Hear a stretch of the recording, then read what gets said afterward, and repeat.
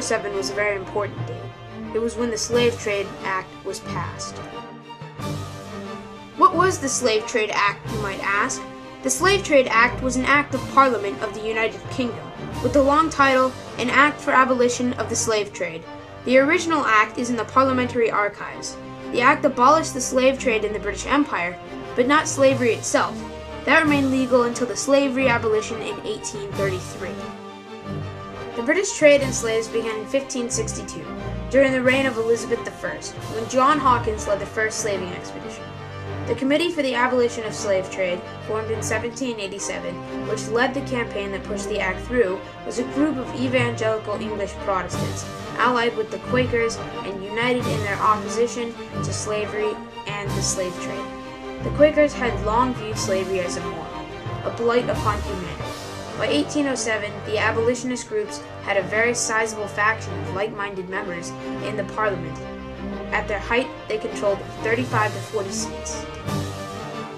The group that Wilberforce had joined also contained people like Thomas Clarkson, Granville Sharp, Hannah More, and Charles Middleton. These people were only a small amount of the people that pushed Wilberforce to bring the act up as high as Parliament.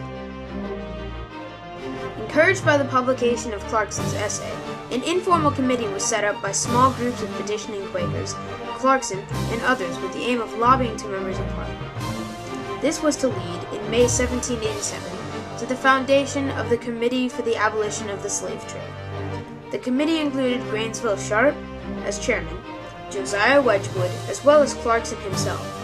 Clarkson also approached the young William Wilberforce, who, as an evangelical Anglican and an MP, could offer them a link to the British Parliament.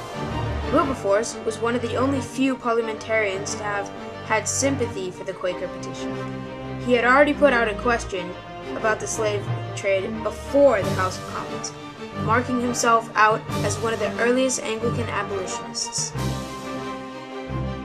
Clarkson took a leading part in the affairs of the Committee for the Abolition of the Slave Trade and was given the responsibility to collect the evidence to support their causes. He faced much opposition from the supporters of the slave trade in some of the cities that he visited.